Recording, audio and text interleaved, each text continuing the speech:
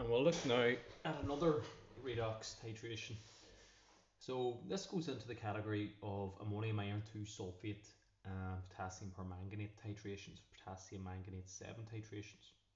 So the first of these two types of titration, you would have used a standard solution of ammonium iron 2 sulphate, and you do need to know that name, a standard solution of ammonium iron 2 sulphate to work out the concentration of the oxidizing agent, potassium permanganate or potassium manganate 7. And the subsequent experiment then, you'd use this standard solution of KMnO4, the solution whose concentration is accurately known, to work out the concentration of iron in a series of iron tablets. So if you're looking at a certain setup here, you see you have your standard solution of KMnO4 always in your burette. Now you notice about this, it's got an intense purple colour, and because of the intense purple colour, glassware often stains. And as well as that, instead of taking readings from the bottom of the meniscus, you take them from the top of the meniscus. So instead of taking them from the bottom of the meniscus, you take it from the top here. And as it's got a colour, there's no indicator required. We see the colour change here. Since that's purple, it goes from colourless, from our conical flask, C for colourless, C for conical flask if you like, to the first permanent pink tinge. And that makes sense because you're adding in a purple solution, so obviously it's going to have some tinge of purple, so the first permanent pink tinge.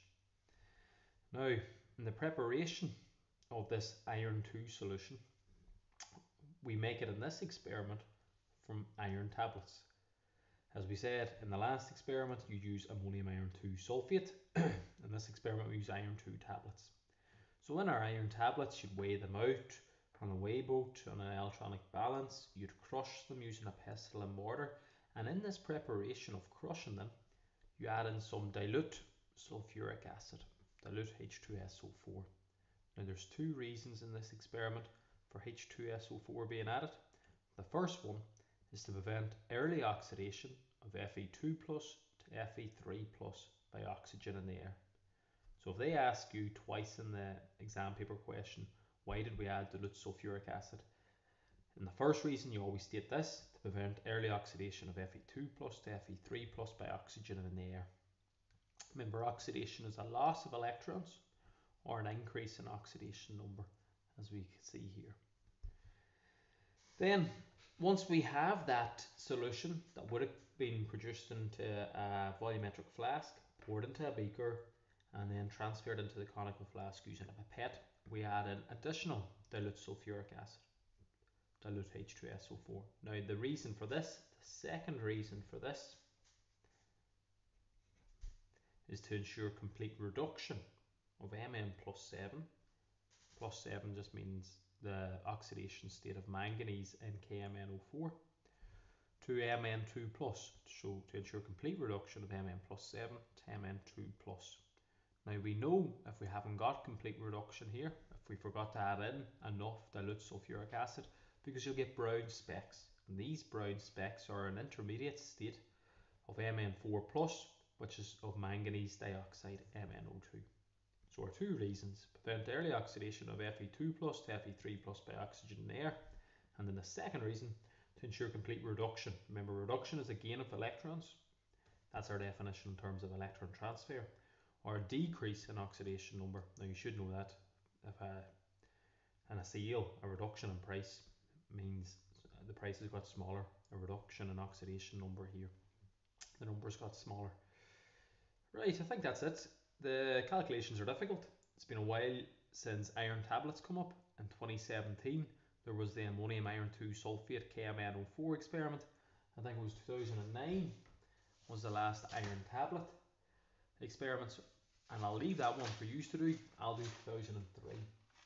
So definitely when you're studying these, look at your ammonium iron 2 and your KMnO4, and look at your iron tablet and KMnO4. Same with your bleach, look at your iodine and sodium thiosulfate, and then look at your bleach solution, which makes up an iodine solution, and your sodium thiosulfate, because the theory of them is basically the same. And there's one wee thing I wrote down here. They often ask you, why do you take iron tablets? To prevent anemia. caused by a lack of iron in the diet. And another thing there, they might ask you why is there a capsule or a coating on the side of the tablets? That's so it's easier to digest, easier in the stomach. So I skimmed through 2003, I extracted the information, and this is what I've come up with. Now obviously it's not a first principles question this far back, but we'll make it a first principles question. So in this one here, work with whatever one you know the big M of, or whatever one you know the volume and the molarity. Here in our KMNO4 we've got the volume and molarity. We're going to work with this first of all. Now they would phrase it, never be put off by the way they phrase it. They'll ask you for the number of moles of KMNO4, which is potassium manganate 7. Just to remind you, it's known as potassium manganate 7 because if you're filling in your oxidation numbers, and I do plan to put up videos on oxidation numbers, oxygen is -2, and there's 4 of them. K, it's an alkali metal, it's +1. So -8 plus 1 is that -7, and you want to get back to 0 because there's no charge on it. So Mn, manganese, has an oxidation state of +7. And they could well ask you to balance that equation at the start. And then get the ratio of 1 is to 5 for potassium manganate 7 to iron. So back to this. The number of moles of KMNO4, once you see that big M, work with it. So 0.01 M, automatically that means 0.01 moles per litre. Now how do you say this thing here? That wee backslash means in, and the way you say that in maths is divide 0.01. Sorry, over 1,000. And how much volume have we got here? 13.9. So we ming that into our calculator there. 0.01 over 1,000 by 13.9. 0.000139 moles KMNO4 per 13.9 centimeters cubed. And remember, if you get your scientific notation, all you've got to do, if you like that sort of format, which I do personally, I go shift, mode, 8 for Norman, and then 2. And that'll get you into your decimal format there. The next thing then they'll ask you, we've got the number of moles of this. So we know in this equation there's 0.000139 moles of this. To get the number of moles of iron, you're looking at the numbers at front. We see that's 5 times more in iron. So we simply multiply this answer by 5. So the number of moles of Fe, or Fe2 plus, so that answer there, multiply by 5. And we get 0.000695 moles per 25 centimeters cubed. Now that volume is crucial because that'll allow us to work out the molarity. And then the next thing they'll ask you for the molarity or the concentration. They might even go to concentration in grams per litre, but you must get the moles per litre first of all. Like I haven't looked at the question since from this information.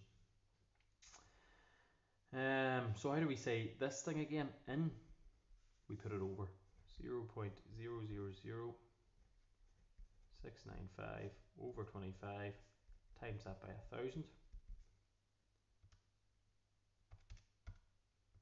And I get 0.0278.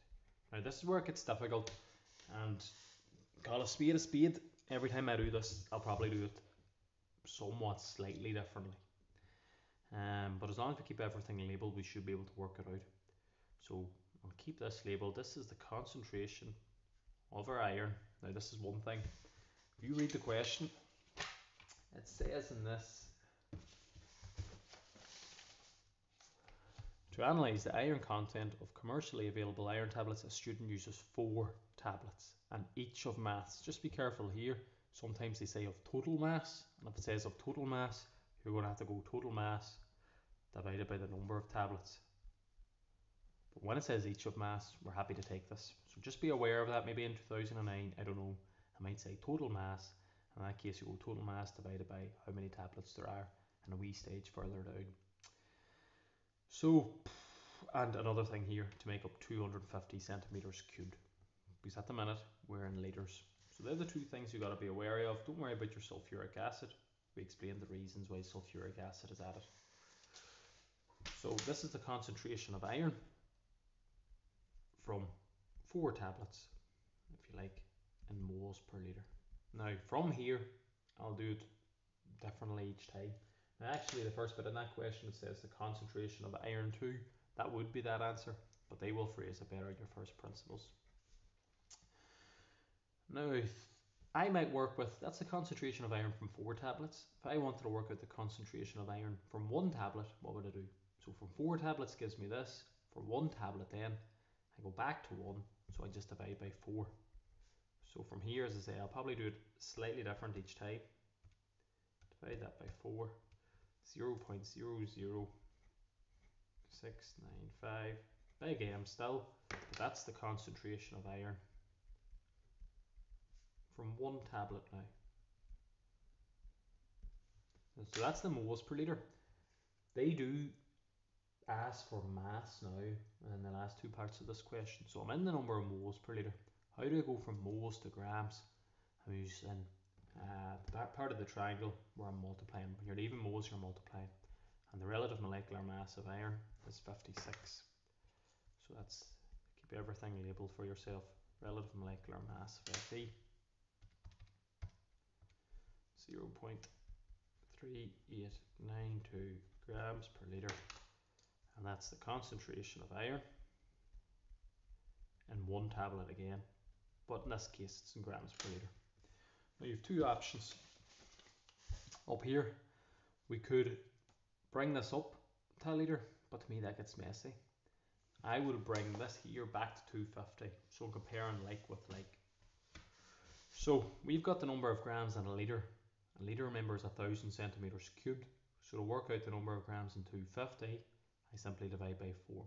If you like, I'll be getting tight for space here, so I'll bring it over here. 0.3892. How do we say this? This backslash, this in, we put it over 1000, and we want it in 250.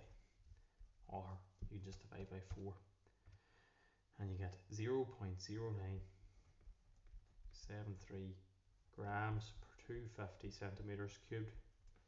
And that is the concentration of iron in 1 tablet in 250. And you can see the importance of keeping everything labelled here, because I myself will get confused half the time. So it makes it life a wee bit easier. Concentration of iron in 1 tablet in 250. Now we'll start comparing.